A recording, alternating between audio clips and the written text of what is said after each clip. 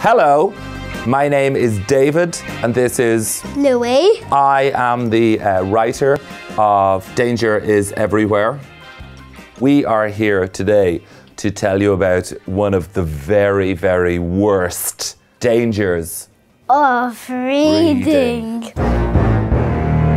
One of the worst reading dangers is the page 9 scorpion, an awful, creepy, crawly bug that lives in bookshops and in libraries. And if you're not paying attention, when you open page 9, it can jump out and it can attach itself to your nose and stays there for a year, firing poison from its bum. So before you read any book, remove your right shoe.